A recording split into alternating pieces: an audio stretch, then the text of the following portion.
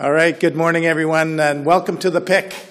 I like to call it the Pick. Drake likes to call it the Six. Well, here in Pickering, it's the Pick.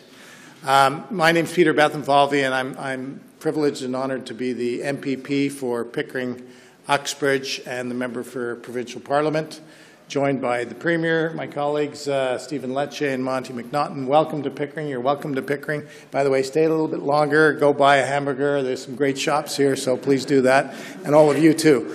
A lot of good burgers here. I'd like to start off by thanking Tracy Barrell, Tracy and her team, the Director of Education, Monique Forster, the Chair of the Board, Jim McCaffrey, the school trustee, Principal Divisio, and Mr. Sorbili, the technology education teacher, for hosting us today here at St. Mary's. And this is a fantastic school, and it's so uplifting. And of course, I'm one of the St. Mary's students who I'm looking at right now. You're working in my constituency office. St. Mary's has been terrific providing co-ops. Students have great experience in the constituency office. So I just want to say, go Monarchs. I would also like to acknowledge Mayor Kevin Ash from the city of Pickering.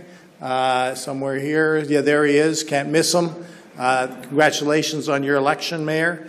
Gathering here today, we're reminded of the importance of education and the significant role it plays in shaping the future of our province. You know, Ontario is a diverse and vibrant province with a rich history and strong future. And we're fortunate to have a Premier who is committed to working tirelessly for the betterment of our communities and our province.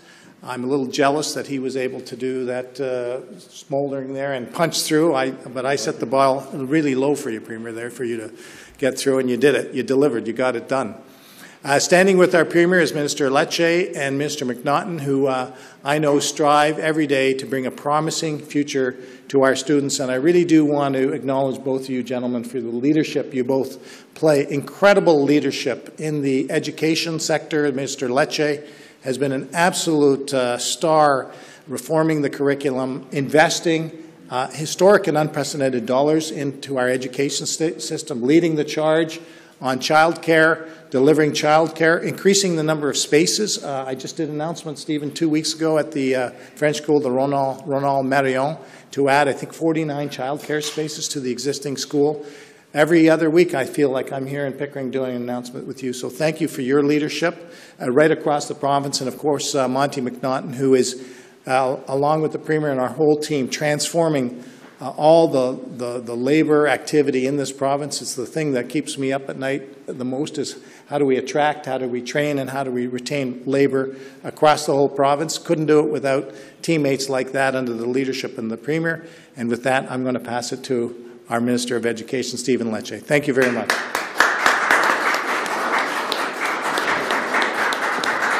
Well, thank you very much. It is wonderful to be here in Pickering. I want to thank you, Peter, for your wonderful leadership and introduction and hospitality to the Mayor, the Director, the Chair, the Trustee, everyone, the Principal, VP, and the students, most especially here at St. Mary's. Thank you for leading the way when it comes to building up the skilled trades and the leaders we want in our economy. You know, we want every single student to have a pathway to a good job. That is our aspiration. It's the focus today on creating new and accelerated pathways to the skilled trades. It's about increasing the hands-on learning in the classroom with more co-op, more work placements, and greater opportunities to take apprenticeship in college credits while in high school. And this is exactly what students, what job creators, what parents have called on us to do in our government. And because a principal measurement of our success is how do we get students from the classroom into a good-paying job. That's why our government has continuously stepped up and invested in the skilled trades. We have a dual credit program in this province that allows students in high school to take apprenticeship courses, gaining a credit that applies both to their high school diploma and to their certificate of apprenticeship. And I'm proud that under our government, we have seen a 137% increase in students taking skilled trades and technology dual credits since we started in 2018. We have also expanded the Ontario Youth Apprenticeship Program, which allows students to gain credits from co-op placements in the workforce. Students love this program, and it's why we expanded it. We also have the Specialist High Skills Major Program, which allows students to tailor There are grade 11 and 12 courses and experiences around one of 19 key economic sectors. It could be for our students in the north, specializing in mining, to aerospace engineering and manufacturing here in the south. And I'm proud that under our government, we have seen a 40% increase in students in the trades and technology within those SHISM programs. And we know this is success, but we also recognize there's more to do. On International Women's Day, we want to recognize that with us today, we have two incredible students who actually helped Peter, Monte, and the Premier and I with our welding, Shannon and Sinead. These are amazing champions at St. Mary's that are leading the way to encourage more girls into the skilled trades, and for that, we want to thank them. Now, for those who are more academically inclined, for those who are not, our schools are about ensuring everyone can succeed. And today's announcement signals to students and parents, those that are more inclined to use their tools or technology, that their sons and daughters have a fantastic roadmap to a job, yes, to home, and to a life of dignity and purpose. And we're doing it together across government, and we couldn't do it without the leadership of my friend, the Minister of Labour and Skills Development, Monte McNaughton. Thank you so much.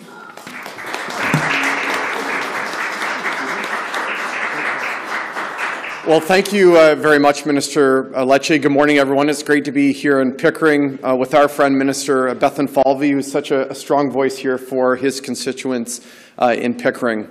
Everyone here is working hard to attract and train our next generation of skilled trades workers. And as many of you know, there really is no bigger champion in the province of Ontario for the skilled trades than our Premier, Premier Ford. Under his leadership, working together, we're seeing great progress. We're creating a world-leading apprenticeship system. As of January, apprenticeship registrations are 23% higher compared to last year. And as it's International Women's Day today, I should add that registrations for women in the skilled trades were also up 29% year over year. This wouldn't have been possible without us working together as government, labour leaders, employers, and educators. But obviously, there's still a lot more work to be done. Whether it's construction, landscaping, tool and die, manufacturing, and building electric vehicles, we need workers to build at an unprecedented speed. These careers in the skilled trades are fantastic opportunities waiting for our young people. The chance to make six figures with defined pensions and benefits, more than most of those who go to university. To travel or start your own business. To have a job for life and be damn proud of what you build. I'm looking forward to what the Premier is announcing today. In countries like the UK and Germany, young people have completed their apprenticeship by the age of 21. But in Ontario, the average age of an apprentice is 29. We must make it easier for young people to start careers in the trades. This fall, we'll be exploring students starting certain trades after grade 10. We'll be consulting with our trusted partners in the trades, as well as education stakeholders and parents. Together, we will make it easier for young people to reach their full potential and lead purpose-driven lives. As always, we'll continue to put safety first. Our top priority is for every worker to come home safely at the end of their shift and that our workplaces remain the safest in Canada. Under the leadership of Premier Ford, we're helping bring good jobs into reach for young people and making them aware of the unlimited opportunity that's available. Together, we're building a stronger Ontario that truly leaves no one behind. Thank you, and now I'll turn it over to the biggest champion in Ontario for the skilled trades, Ontario's Premier, Doug Ford. Well, thank you so much, Monte and Peter and Stephen. Well, first of all, good morning. It's great to be here at St. Mary's, and boy, we did some welding, as Monte was saying. We had a lot of fun there, but you have champions as teachers here, and the principal, which I'll name in a minute, and the students especially. So on behalf of Ministers Bethlenfalvy, McNaughton, and Lecce, I want to thank Principal DeVizio. Thank you, Principal, for having us by, and the shop teacher, Vince Sorbelli. And what a shop teacher is. You know, when we went to school, my favorite teacher was a shop teacher, and I'm sure it's the same way over at St. Mary's. The whole team and all the students at St. Mary's Catholic Secondary School, thank you for having us here today. I also want to acknowledge Mayor Kevin Ash. It's great to see you, Mayor. You're doing an incredible job. There's a lot of exciting things happening here because of your leadership and Peter's, and I just want to thank your team and the council here in Pickering. And it's always great to see our tremendous partners from Skills Ontario, Youth Employment Services, our business partners, youth organizations, and friends from our great trade labor unions, including from the Ontario Skilled Trades Alliance, ResCon, Landscape Ontario Horticultural Trades Association, Progressive Contractors Association, and Merit Open Shop Contractors Association of Ontario. Thank you for joining us and for all you do to support our young people to find good-paying jobs and rewarding careers. I want to start by wishing everyone here a happy International Women's Day. And I always say at our household with 5 women, every day's International Women's Day. So I have to give a shout out to my 5 girls, Carla, Chris, Kayla, Kara, Kyla. So there you go. And to just take a moment to acknowledge the incredible contributions of women to our province. We know that when women succeed, Ontario succeeds. That's why our government is working hard to create the conditions where everyone has the chance to reach their full potential, regardless of their gender. We're taking action to empower women, including investing in programs that help them overcome barriers to enter or re-enter the workforce, to start their own small businesses, or to learn a trade. And it's great to see so many young women here today taking an interest in the skilled trades. So happy International Women's Day to all of you. My friends, there's no secret that Ontario is facing a historic labor shortage, with more than 380,000 jobs going unfilled every single day. And I always say we create the conditions and the environment for companies to come here and expand, and this is what happens. We have 380,000 jobs available. This is a really, really big challenge for us right now, but it's also an amazing opportunity. So by 2026, 1 in 5 job openings in Ontario will be in the skilled trades. These are rewarding jobs as welders, as electricians, as child care workers, and the list just continues to go on. These are the jobs that will build Ontario, because over the next decade, we're going to need thousands of new skilled construction workers to help build the infrastructure our growing population needs, including highways, transit, schools, hospitals, and of course, new homes. That's why our government is investing over $1.5 billion in our skilled trades strategy, working hand in hand with the labor unions, business groups, and our schools, colleges, and universities to train the skilled workforce our growing economy needs, whether it's upskilling workers, training new ones, or breaking down barriers to get skilled immigrants into the province. We're leaving no stone unturned, and it's all hands on deck. And today, we're pleased to announce our government will soon be making changes that will allow students, starting in grade 11, to transition to a full-time skilled trades apprenticeship program while still earning a high school diploma.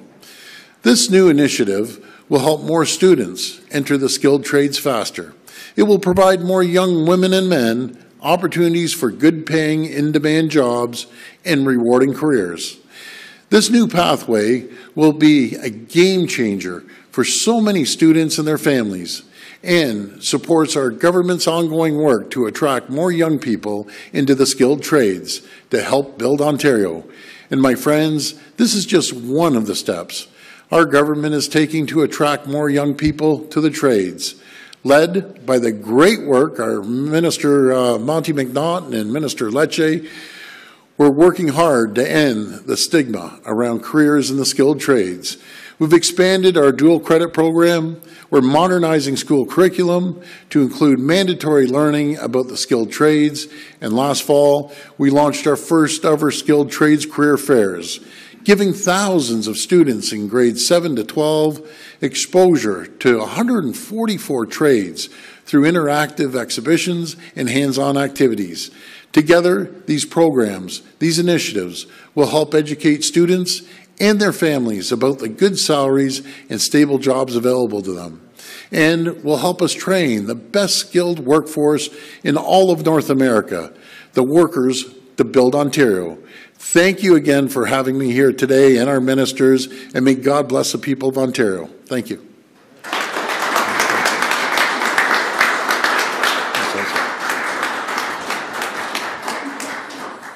We'll now go to the floor for questions. If the audience could just refrain from applause during the media portion of the Q&A.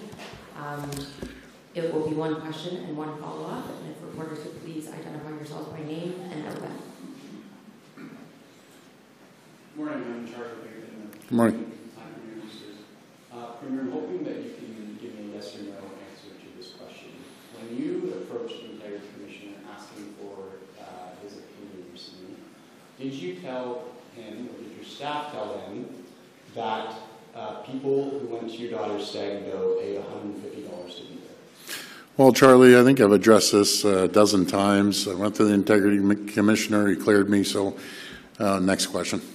You haven't addressed whether or not you told the Integrity Commissioner that people paid $150 to be there. Again, Charlie, I've answered this 100 times. Not this question. And again, I think I said it publicly, so you have your answer. But next question. Thank you. We're here about skilled trades today, Charlie. Hi, Premier. Hi. Hi, Alison. The appeal court struck down Bill 307, the third-party advertising rules. Why are you appealing instead of just crafting some new charter-compliant legislation like the court ordered? Well, again, we're going to appeal it and see what happens. Personally, totally disagree, but you know that's the court's decision. That's their right. We're gonna appeal. We've talked to constitutional lawyers, and they were actually floored. A lot of lawyers were floored on that decision, but that's the process, right? So we'll go through the appeal process. The Ontario Autism Coalition was at Queen's Park this week. They said that Minister Fullerton wouldn't meet with them. They said she hasn't really meaningfully met with them since she became minister, nor has she held a press conference to publicly talk about the program. The ministry won't release the numbers of children receiving funding under the program. Why is the minister and ministry not being more transparent? Well, I think, number one, Dr. Fullerton has done a stellar job in her portfolio. We've increased funding to families with children with autism. When we first took office about 4.5 years ago, I think the first week they came up and told us the system was bankrupt. And that was just our first few weeks. We're pouring money into it to help families, children with autism, and we'll do anything we can to support them and give them the support that they need. It's very challenging on these families, and to be very frank, my heart breaks for them.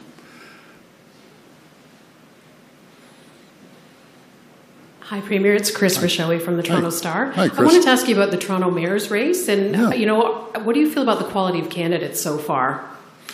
Well, I don't think, you know, we have to see everyone that's going to be going into the race, and I look forward to working with anyone. Whoever gets elected, we'll work with them.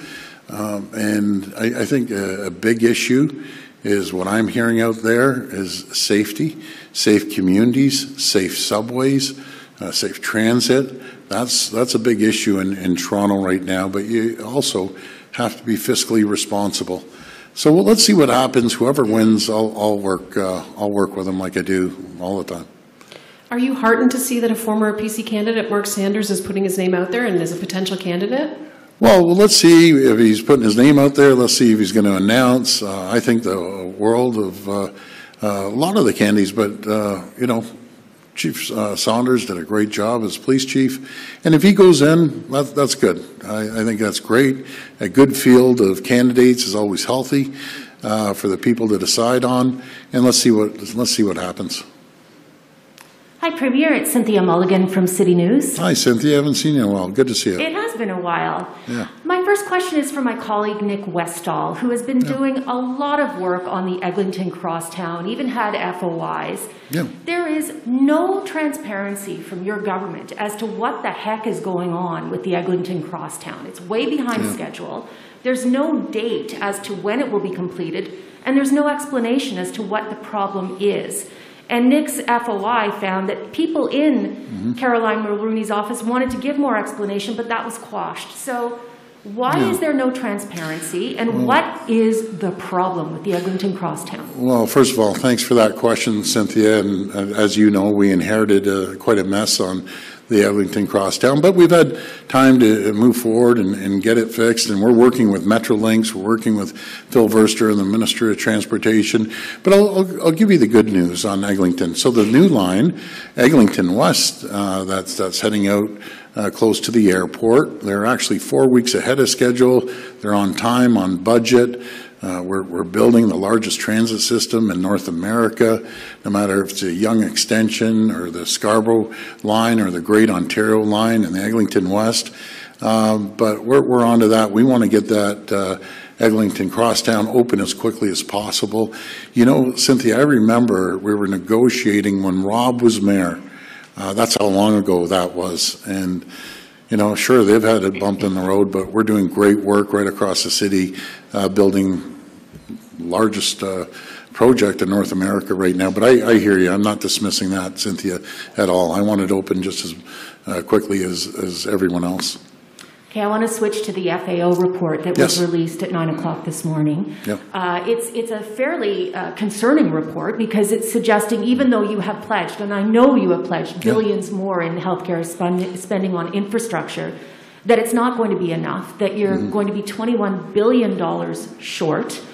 And I will give you that I know that this is a problem that's been building for decades. Yep. But it is concluding that you're $21 billion short, and you're still going to be with less capacity than will be required. What do you say to that? Well, thanks so much for that, Cynthia. And I'll answer, then I'll pass over to my finance minister. The FAO, you know, they only take a snapshot in time. And I guess it's really frustrating to ourselves and the finance minister. They don't include the health transfers.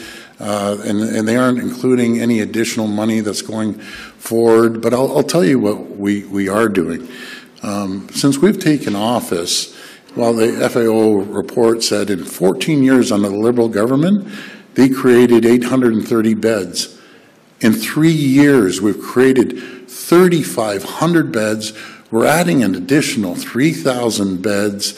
We're putting on the infrastructure side, as you were saying, we're putting 50 new additions or new hospitals across the province. We've hired 60 or registered 60,000 new nurses since 2018. Those are pretty staggering numbers. We're hiring 8,000 new doctors. Last year alone, the College of Nurses put this out. It was a record in Ontario, bringing on 12,000 more nurses. And the great thing is we have 30,000 nurses in our colleges and universities. We've really made some real great announcements over the last few weeks about the prescriptions. Rather than, you need a prescription filled, rather than waiting 3 or 4 days to get the doctor and get a prescription, we've seen 100,000 people go into the pharmacies and fill their prescriptions. The Learn and Stay program to get more nurses that we're paying for their tuition if you work in a rural area. And there's just so many other areas. But this is the reason, Cynthia, and thank you for mentioning this. This is the reason I've been shouting at the top of the hill about we need the federal government to step up, and we sign the deal, and it's a great down payment, but it's not sustainable. As we're spending, folks, $75 billion. There's another increase coming in healthcare. We've increased it by $14 billion. We're pouring money into the healthcare system. We gave the nurses a $5,000 bonus last year. We gave the PSWs a $3 increase. So we're throwing everything in the kitchen sink at healthcare. But this is the reason We need to do things differently. This is the reason we got to get caught up on the backlog surgeries. This is the reason that we need community surgical clinics to knock down the 203,000.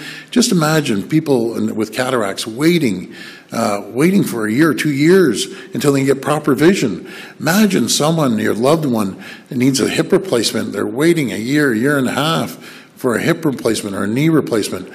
Our goal is, as we get everything moving forward in the years to come, to deliver knees, hips, cataracts, one of the quickest in the country. That's our goal, but I'll pass it over to the Finance Minister. Thanks for that question. Well, thank you, Premier. Boy, that's good. Wait, you're doing some incredible work there. I just wish I had my notepad. Look, the FAO's job is to speculate about the future, and as the Premier says, just take a look at the evidence. Just take a look at what we're doing. Unprecedented historic increases in healthcare to pay for everything that the Premier just said, because we did inherit a couple of decades of, as Cynthia mentioned, an infrastructure and a people deficit in our healthcare system. My job is to actually make sure we fund those priorities. We've seen the healthcare budget go up by over $5 billion last year.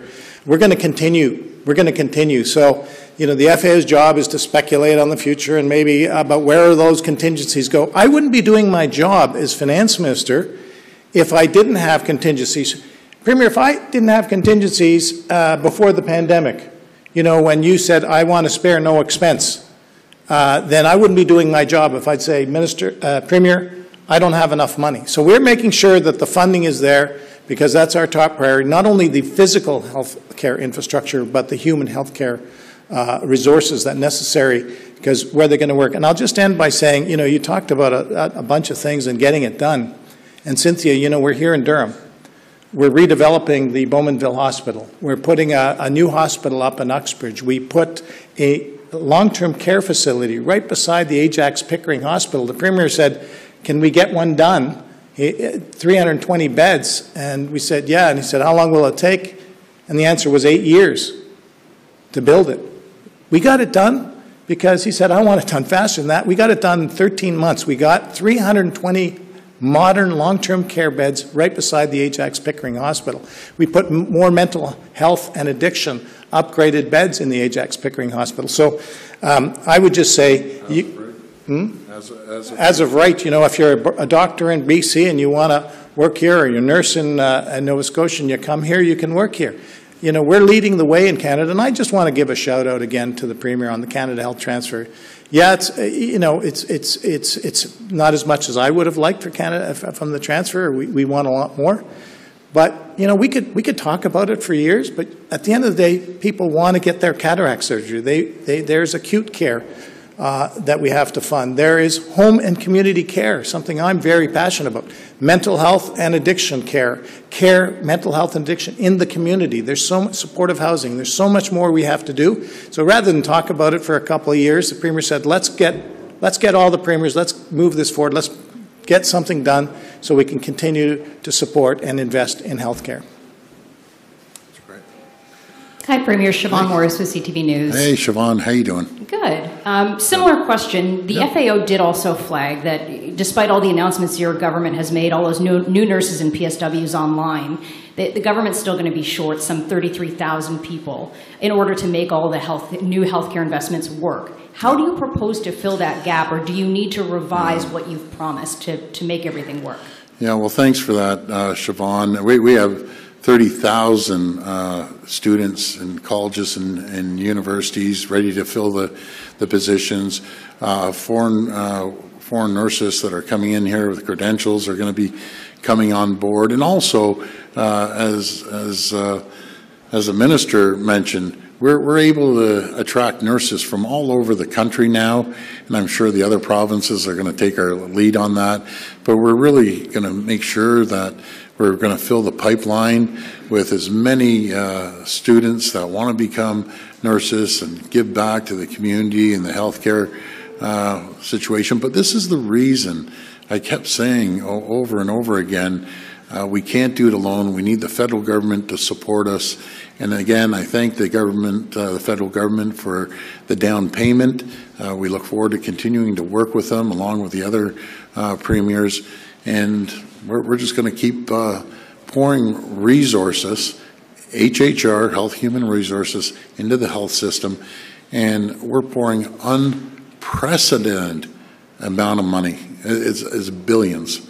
And we're just going to keep working on it. But we can't keep doing the same thing and expect a different result.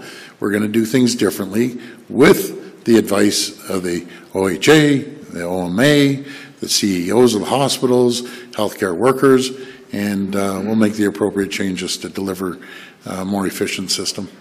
You've talked about this deal with the federal government, the bilateral one and the increase in the Canada Health transfers being a down payment. Are you suggesting that you're going to be able to squeeze more money out of the feds over the life of that 10-year agreement? Well, I think we're going to work with them on so many different projects, and they've been really, really good partners. As I've mentioned to the PM, I can't remember in over 30 years in politics the two levels of government working closer together than we have. And I'm just not into this political stripes. I'm just not. And don't get me wrong, I'm very proud to be the leader of the PC party, but we'll work with anyone to make sure that we work on the child care, which we did, the EV industry and the sector, becoming a leader there, critical minerals, life sciences, and healthcare deals, the pandemic deals, and the list just keeps going on. So I'm very grateful for the relationship we have with the federal government working hand in hand. This will be the last question. Report, Martin Traynor, CBC News. Sticking with healthcare, you have mentioned how much you're putting into healthcare, but in 2018 you promised an end to hallway medicine. The FAO report shows that for the most recent year, there were more patients in hospital hallways than ever. So with all these investments, when will that end? Yeah, good point. You know, we went through, obviously, a worldwide crisis with the pandemic for well in excess of over 2 years. It really put pressure on the system. But we feel that we're moving in the right direction. And in every decision that we make, we always consult with the healthcare experts. But we're going to make sure we run the most efficient healthcare system anywhere in North America by doing things differently, by investing into HHR, investing into brand new hospitals, investing into another 3,000 beds over and on top of the 3,500 beds that we have. And I think that will alleviate a lot of the problems. But a great question, because I believe in continuous improvement. You never sit back. You constantly look at new ways of delivering services and funding it. But we're, again, there's no government in the history of this province that's put more funding into healthcare than we have. But thank you for that question there. Right, and just to follow up here. Yeah, sure. So all this skills training is great for 2026. Yes. But daycare operators are telling us now that there's an incredible difficulty in hiring staff. With all this shortage of early daycare childhood educators, how will that affect your ability to deliver a $10 a day childcare program? Yeah, so that's a great question for Minister Lecce, which I'm going to ask to come up here, and then Mr. McNaughton on the training side, because it's really important. We made this deal with the federal government, and I think we're moving forward on it in a fairly good way. But I'll hand it over to Minister Lecce. Well, thank you for the question. I think, first of all, we are proud that as of this January 1st, that our government delivered a 50% reduction in childcare for working parents in this province. I mean, we're talking about $8,000 to $12,000 per child per year. That's a monumental step forward in affordability. And many parents have said to us, particularly women, who were excluded from the economy because it was so expensive to raise a child in the first place. So we have a commitment. We are delivering on that commitment of affordability, 50% reduction as of January 1, in addition to making sure we build 86,000 spaces, 56,000 of which we are committed, 46,000 of which we're committed to build new. And part of that commitment is underscored by having the right staff in place. Just this past December, I stood with my colleagues to announce the expansion of the dual credit program for early childhood educators, literally designed to fix the problem you cite, which is staffing shortages that could be projected as demand rises for affordable childcare, $10 a day childcare by year 2025-26.